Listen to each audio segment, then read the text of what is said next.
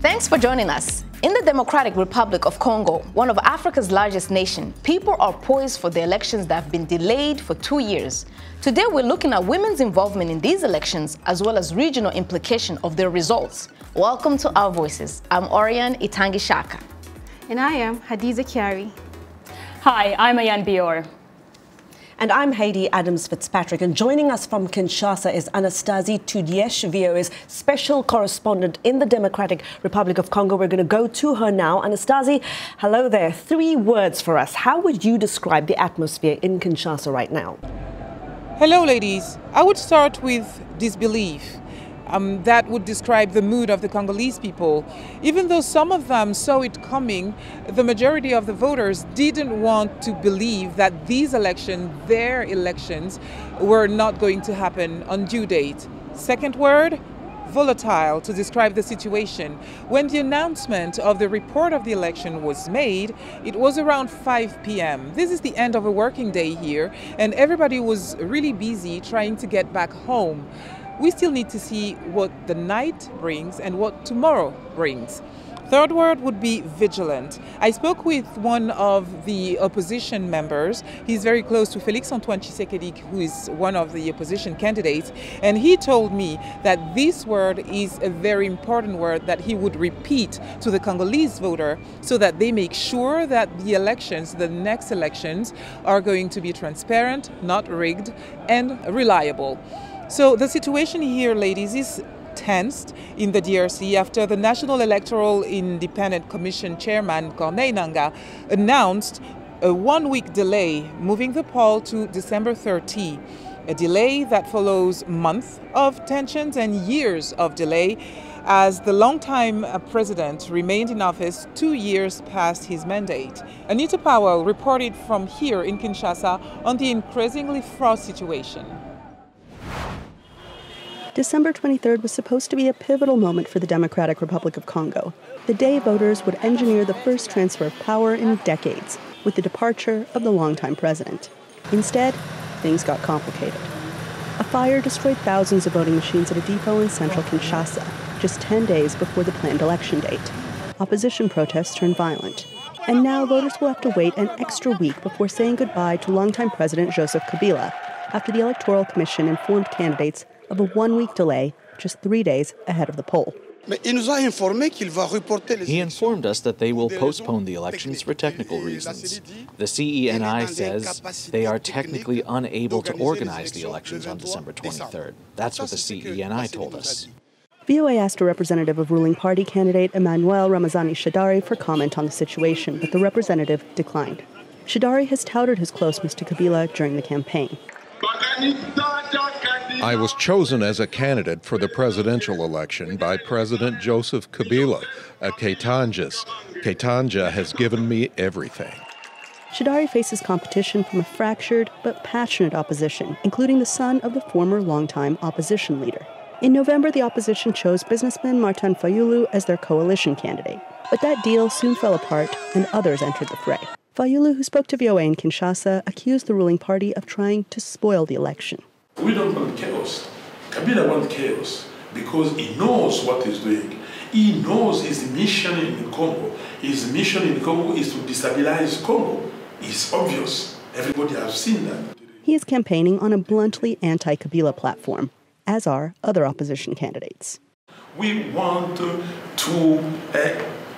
leave after us, the all bad things that Mr. Kabila has done in this country.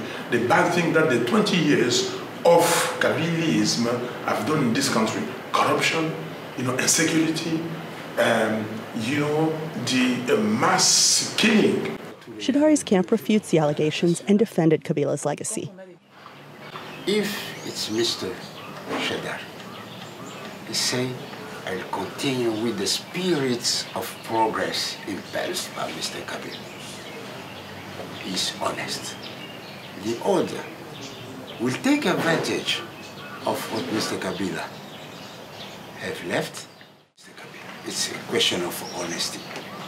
I think every next president will continue what Mr. Kabila has is no opportunity to achieve. But it's not clear whether ordinary Congolese see Kabila in the same light.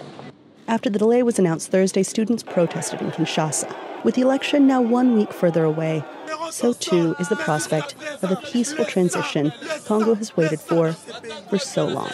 Anita Powell, VOA News, Kinshasa.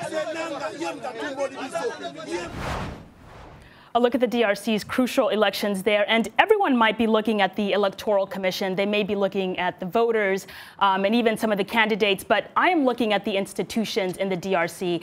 I think that if the Kenyan presidential election taught us anything, it's that strong, independent institutions can help navigate a country through uncharted waters. And elections by nature are uncertain. Elections by nature are unpredictable.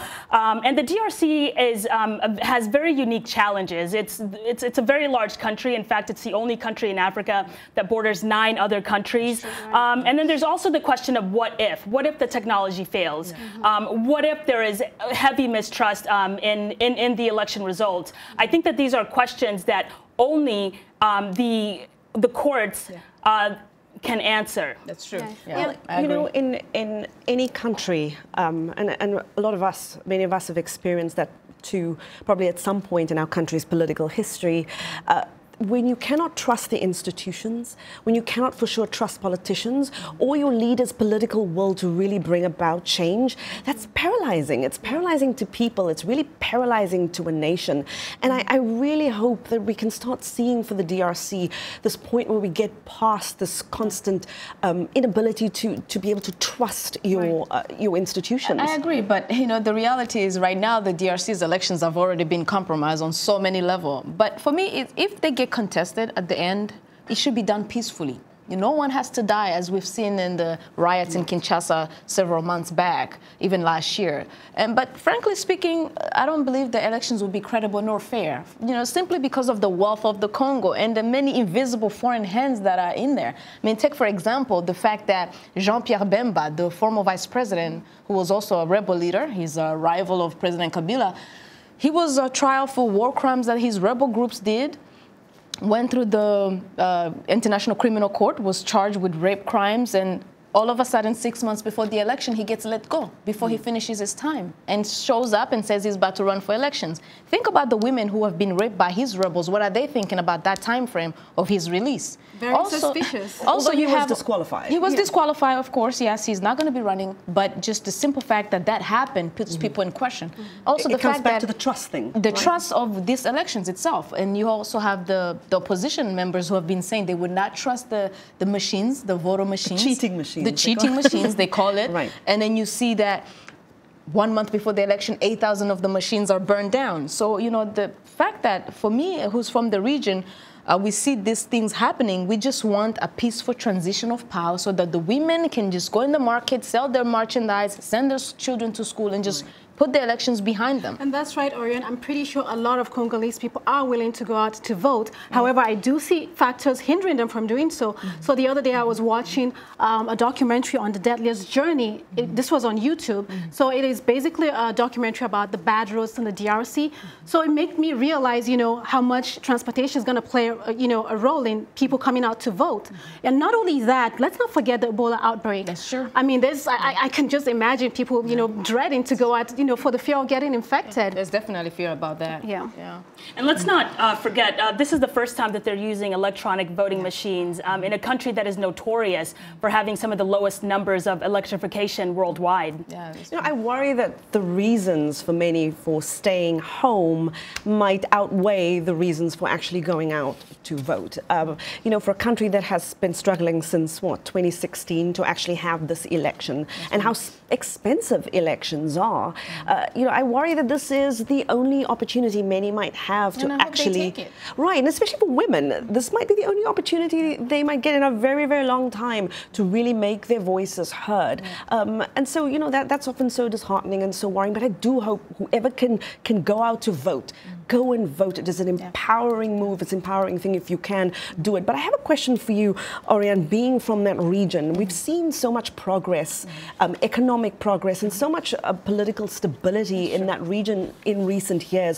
What is at stake for those surrounding countries in the DRC's election? That's a very good question, Haiti. It being a very big country, it being bordering 9 other countries, definitely what happens in the Congo matters for that region, simply because, as you see in the east of the country, the east of the North Kivu, the South Kivu, it's a breeding ground for rebel movement, rebel groups, Burundian rebels, Rwandan rebels, Ugandan rebels, different rebel groups that are breeding there, that are harboring there because there's instability in the country. How many of these rebel groups? About 130 different rebel groups that are in that region, because the military is very fragile. They're not securing the borders. So the rebel groups are just training, they're fighting, they're raping the women, they're killing women. So that region is very unstable because of the rebel groups that are there, and so the instability of Congo definitely impacts the other region, the other countries around it. So we're hoping to see peace there. You know, Congo has been a breeding ground, like you mentioned. I mean, there have been several attacks by the rebels just recently. As a matter of fact, just a couple of days, some parts of northern Kivu was attacked. You know, so this is something that has been ongoing. I mean, it makes you wonder how many displaced people, as well as homeless people, would be deprived of, you know, the ability to vote. That's right. But not only that, you know, you spoke about surrounding countries. It is very critical for you know, countries to have a violent free election. Of course, we know like Nigeria's election is coming up pretty soon. So it is a country that is seen as a flagship for democracy for its surrounding countries. I mean, at this point, if the election is not violent free, you know what that means for other countries. That's right. Yeah. Well, it might be a breeding ground for a lot of rebels, but it's also a safe haven for more than 500,000 refugees. There's actually 536,000 refugees in the DRC right now. And the DRC is one of the most complex and challenging humanitarian situations in the world. In several parts of the country, there's multiple conflicts. And so, Haiti, you asked what's at stake. I think that what's at stake is the safety of these refugees who could see conflict come, you know, to their homes again. Well, you know, it makes me think when you talk about the refugees, what you must be fleeing if you are fleeing to the most volatile region of such a volatile country, and what your prospects can be in that country, and that's worrying too. Look, we're hoping that all of this goes according to plan, and of course we want to hear what you think about what is going on in the DRC right now. We're always interested in your views. Go to social media. You can catch us on Facebook, Twitter, Instagram at VOA Our Voices. That's our handle. We've got videos there for you, updates, all of which, please, you can share with your friends and your followers. Don't forget to use the hashtag VOA Our Voices. We're also on WhatsApp. Send us your messages and videos. Our number is US country code +1 304 506 3638. Reach out to us and add your voice to our discussions. When we return, we'll be asking Anastasie Tudiesh for more insight from the DRC. But first, it's time for your voices to be heard. Elections are not what DRC needs right now. What DRC needs now is for all of its daughters and sons to gather once again to have an open and honest conversation to change the system. You can take Kabila out of the system, but if you keep the system, it will only produce another Kabila. I think what we need to change is the Congolese mentality. Women in DRC are really affected by poverty. They barely have access to credit. So women are the first victims when it comes to underdevelopment. If these elections are well organized, transparent, reliable, and peaceful, and the results are not contested, they will have great impact on the Congolese people's lives. Because with contestations might come troubles. So let's wish these elections are run the most credible, transparent, and peaceful way possible, so that there is no contestation. Congolese people already migrate towards those border countries. So if there is a change here, it will communicate there, not only to those within our frontiers, but also those who live outside of them. So yes, what will happen here will definitely influence the running of elections outside of DRC.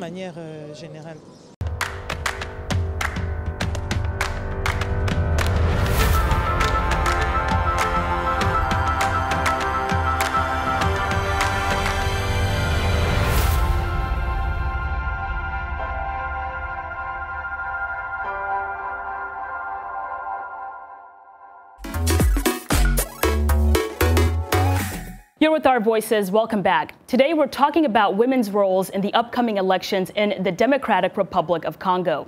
In the DRC, women make up 52% of the population, but rarely do they express their point of view in public when it comes to politics. On the eve of elections, Anastasie Tudiesh, VOA's correspondent in Kinshasa, has spoken with Congolese women who are getting ready to vote and some who are not. Expressing herself and standing her ground is nothing new to Olga Kabalu. At 38, the candidate for a parliamentary seat has a decade experience as a union leader in Gécamine, DRC's main mining company. So running for a seat came very naturally, she said. What was not, however, were the challenges on the field, gender-related, she adds. Men are like, who does she think she is? What does she think she is going to do? But Olga is not one to be discouraged by the hurdles. She is focused on her program, rather. Free scholarships for children and fighting corruption. I can't bear corruption, especially in my own country. A few streets away from Olga's office, a woman is eager to vote. She has accepted to share with us why on camera. This is exceptional in Kinshasa. Except for female journalists and candidates, women usually shy away from talking politics in the public space, let alone in front of a camera, out of fear, they explained, for repercussions on themselves or their children. Not Mama Emerance. A widow, she's a mother of 8, and she tells it like it is. We need these elections to happen so that change can happen. We have been suffering too much, way too much. You come to work and transportation is so hard. Then come policemen and you have to give them some money. They can pass here 15 times a day. One bill here, one bill there. When asked about the training with the voting machine, Mama Emerance is not worried.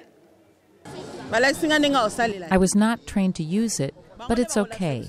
They will explain everything the day of the vote. Cléry Makungu could be one of Mama Emerance's daughters, but she doesn't share the vendors' enthusiasm on voting. If I don't vote, it means I don't feel represented by any candidate. So I'd rather not vote, because it will be a waste. Vieira is even younger than Cléry, and she has a totally different point of view on the matter.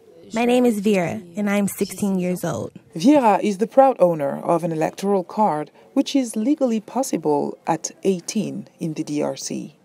Because we don't really have ID cards here, electoral cards replace ID cards. So I did that to have an ID card.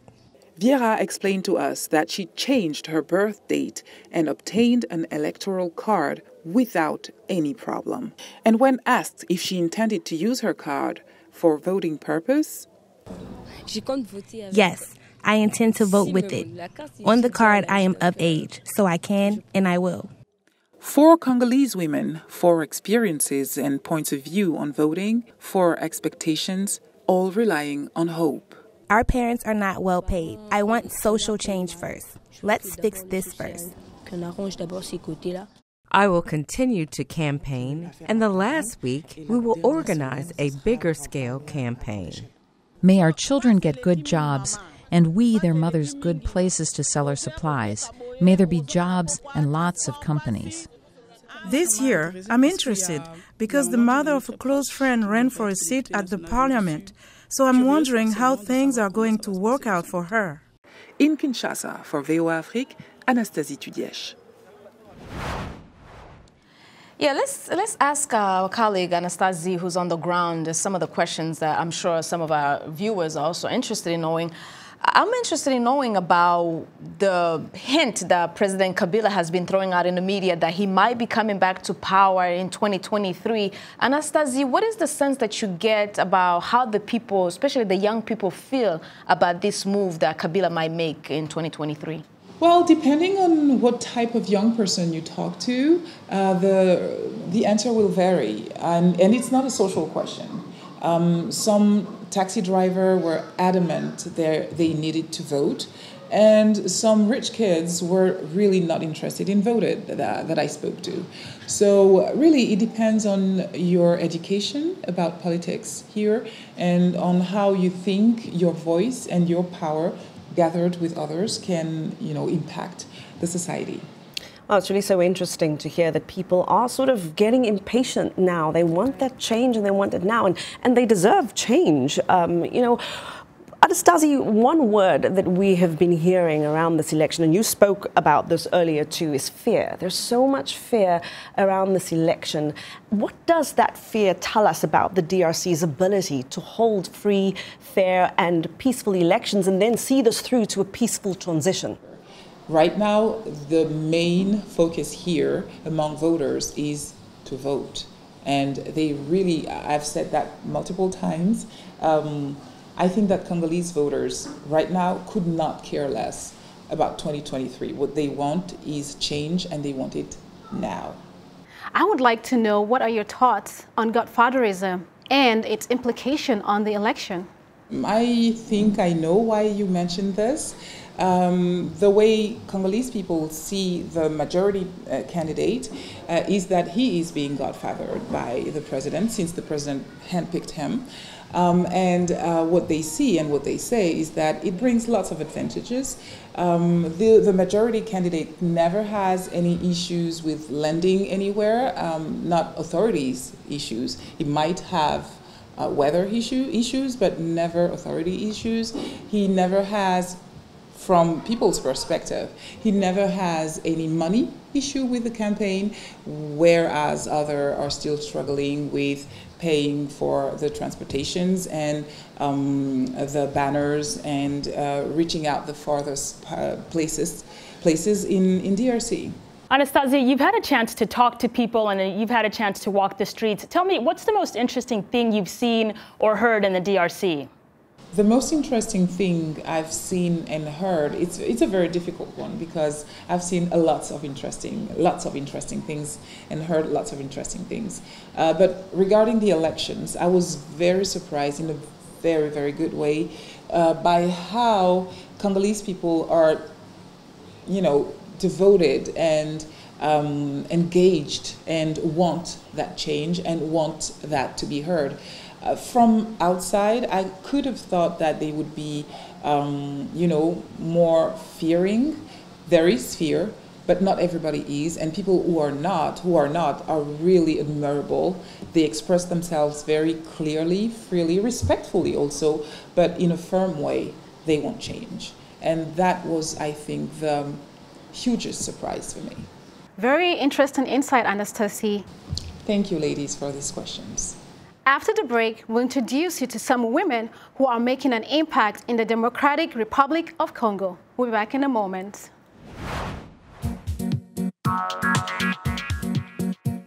Like Voice of America on Facebook.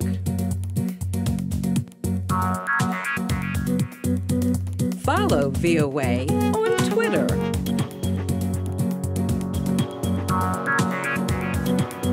Join VOA on our YouTube channel. Like, follow, join VOA.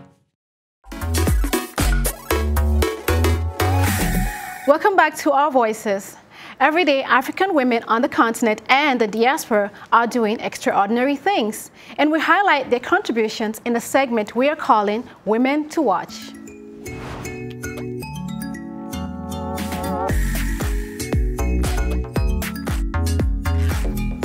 Solange Kwale Ndangba, a seasoned journalist turning to politics to advocate for legislation to improve the basic rights and needs of young people in the DRC. After years of covering illnesses plaguing her community, as a member of the press, Solange says her pursuit in politics will make it possible to challenge those in government to better meet the needs of the people. That's a woman to watch. Meet Annie Matundu Mbabi. She oversees the DRC chapter of the Women's International League for Peace and Freedom, an anti-militarist feminine organization with a specific focus on issues concerning women, peace, and security. Matundu Mbabi works to eliminate gender discrimination in the DRC, and she engages in the construction and unification of peace. Another woman to watch is Immaculée Beraheka, who began advocating for women's rights in Congo over 2 decades ago.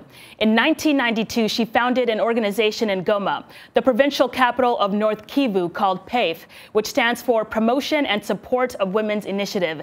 They focused on educating women about the law and enabling them to confront political authorities and to discuss issues. They also began sensitizing the authorities about international law and human rights. It wasn't long before Immaculée started to see positive results from her work in empowering women. Yet, because of her outspokenness, Immaculée received death threats and has been arrested numerous times. She's a recipient of numerous honors, including the Martin Inalls Award for Human Rights Defenders and the National Endowment for Democracy Award. Well, now here's a woman I'm watching, Janine Mabunda. She's the DRC's presidential advisor on sexual violence and child recruitment. Appointed in 2014, she's been working with the military, which is often accused of being the most egregious culprits, to pursue rape cases through the courts. Well, last year, 11 militiamen and a local MP were jailed for life for raping about 40 children. Mabunda says that's a message that the days of impunity for sexual violence are ending. Now, for years, the DRC has been called the rape capital of the world. Mabunda says she wants to rid her country not just of rape, but also that label. Yeah, imagine having that title for your country. Use the hashtag VOA Our Voices and tell us who you think is a woman to watch in the Democratic Republic of Congo. It will be great to learn more about them and the work they do in the DRC. And be sure to watch Our Voices on VOA's website, where you can find the world's top news stories. And we'll leave you with a quote from Lynn Nottage, playwright of the Pulitzer Prize-winning drama Ruined. She said, "I can't quite remember the exact moment when I became obsessed with writing a play about the seemingly endless war in the Democratic Republic of Congo. But I knew that I wanted to somehow tell the stories of the Congolese women caught in the crossfire."